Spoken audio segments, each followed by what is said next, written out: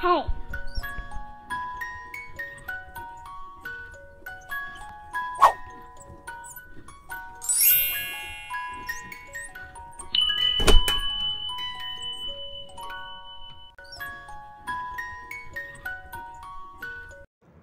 Good morning, children.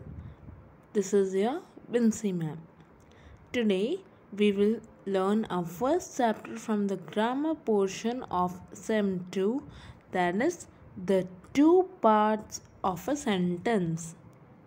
Children, I hope you remember that when we began this session, that is Sem 1, we did our first chapter, the sentence. There were few rules that we have to follow when we form a sentence.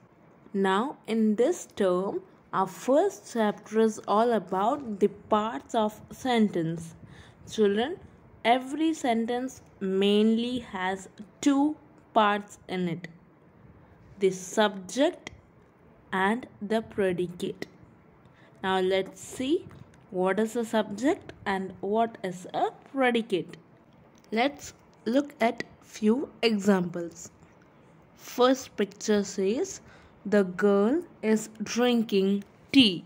Second one, a clock tells the time.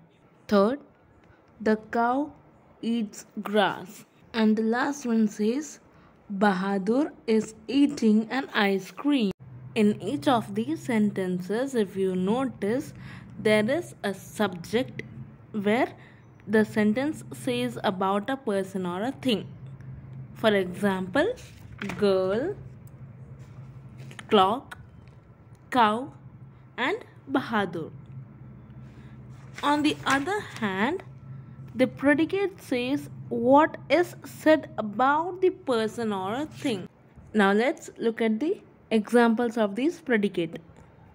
Drinking tea, tells the time, eats grass, and is eating an ice cream. These parts of the sentence are its predicate, where they describe what that person or a thing is doing. I hope you understood what the subject and predicate is all about. The subject is the person or thing spoken about, and predicate is what is said about that person or a thing. For better understanding, we will do the exercises together, and that will help us to understand more about the subject and predicate.